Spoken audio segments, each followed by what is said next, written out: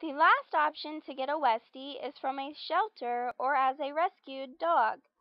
Westies often are chosen as pets without the thought of responsibility. This leads to shelters full of westies or westie mixes. You want to find a shelter or rescue near you that keeps a clean business. You want to look for a westie that still has bright eyes and a clean, moist nose, if possible. The coat may not be clean, but light coloring should still be evident. As with puppies, look for the westie that wants to go home with you. The westie huddled in the corner could be more work than you are willing to do.